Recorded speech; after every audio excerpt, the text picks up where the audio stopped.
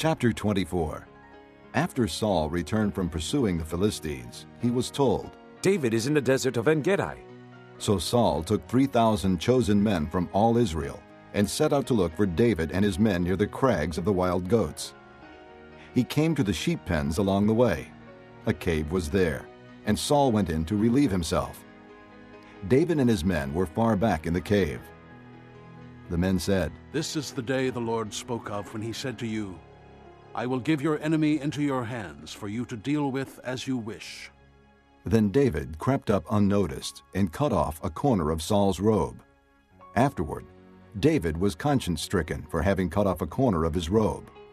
He said to his men, The Lord forbid that I should do such a thing to my master, the Lord's anointed, or lift my hand against him, for he is the anointed of the Lord. With these words, David rebuked his men and did not allow them to attack Saul.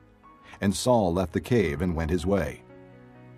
Then David went out of the cave and called out to Saul. My lord the king. When Saul looked behind him, David bowed down and prostrated himself with his face to the ground. He said to Saul, Why do you listen when men say David is bent on harming you? This day you have seen with your own eyes how the Lord delivered you into my hands in the cave. Some urged me to kill you, but I spared you. I said, I will not lift my hand against my master, because he is the Lord's anointed. See, my father, look at this piece of your robe in my hand. I cut off the corner of your robe, but did not kill you. Now understand and recognize that I am not guilty of wrongdoing or rebellion. I have not wronged you, but you are hunting me down to take my life. May the Lord judge between you and me, and may the Lord avenge the wrongs you have done to me, but my hand will not touch you. As the old saying goes, from evildoers come evil deeds, so my hand will not touch you. Against whom has the king of Israel come out? Whom are you pursuing? A dead dog? A flea? May the Lord be our judge and decide between us.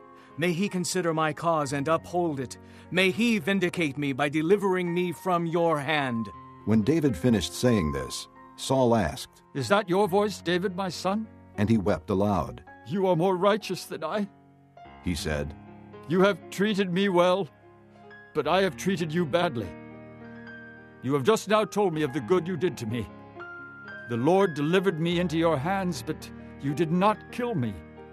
When a man finds his enemy, does he let him get away unharmed?